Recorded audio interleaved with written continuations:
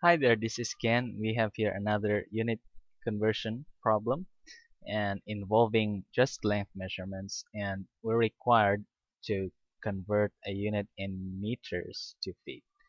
And so we're given here 1.5 meters. We have two significant figures right there. So first we need to define and have look at our conversion tables or um, recall some relation from meters to feet, and we know that 1 meter is equivalent to 3.2808 feet. That's an 8 there.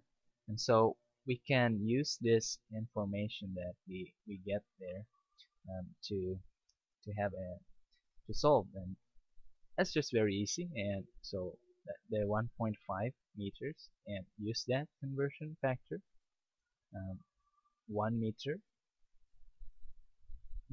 at the denominator and 3.2808 feet in the numerator. So the unit for feet would have to cancel out. And now if you use your calculator, you would get an answer like this one. Um, 1 1.5 times 3.2808,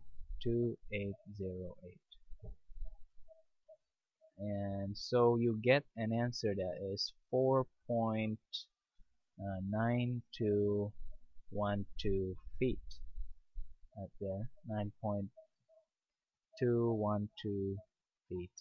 But that is not our final answer. We only have two significant figures, so we just round this up to 4.9 feet as our final answer.